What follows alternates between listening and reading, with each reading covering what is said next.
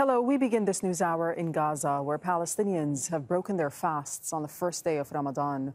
Israeli restrictions on food and medicine entering the Strip has led to catastrophic levels of hunger in the south and an imminent famine in the north. Well, the number of people who've starved to death has now risen to 25. Hind el-Khoudary reports from Deir el-Balah, where Palestinians who do have access to food are now forced to break their fasts amid the rubble. This is how Palestinian families are spending the first day of Ramadan, having iftar on the rubble of their bombed houses. According to Abu Mustafa's family, they told me that this Ramadan was not very different because they already had one meal per day since 5 months.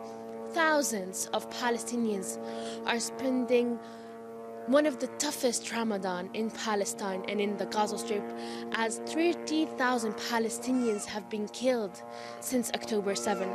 Hundreds of families are separated from their loved ones, others have been killed, and others have been also arrested.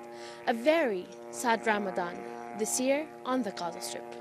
This is Hind el-Khoudary, Al Jazeera, Deir el-Balah.